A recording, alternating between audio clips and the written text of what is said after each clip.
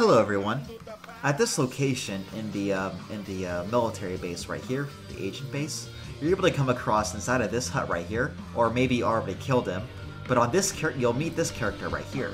He may have killed him outside of the house, so it still remains that if you go up to him right here, you'll be able to trade with him.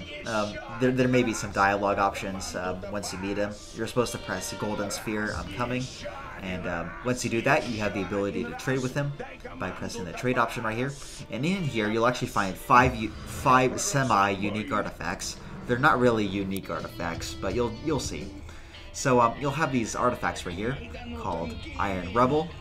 The artifact is a result of combining the Rebel and Iron Nut artifacts together. It has a complete set of properties from both.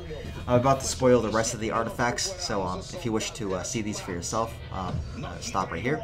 So here are the rest. You have the Devil's Toad, you have the Crystal Ring, you have the Resin Shroom, and you have the S.T.A.L.K.E.R. All pretty good artifacts. You also have a bunch of miscellaneous items, like a bunch of batteries and a bunch of T batteries. Very cool.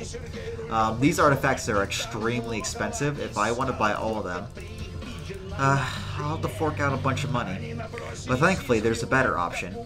Once you complete all the quests related to Prophet Sandboy, you're able to do the unthinkable and...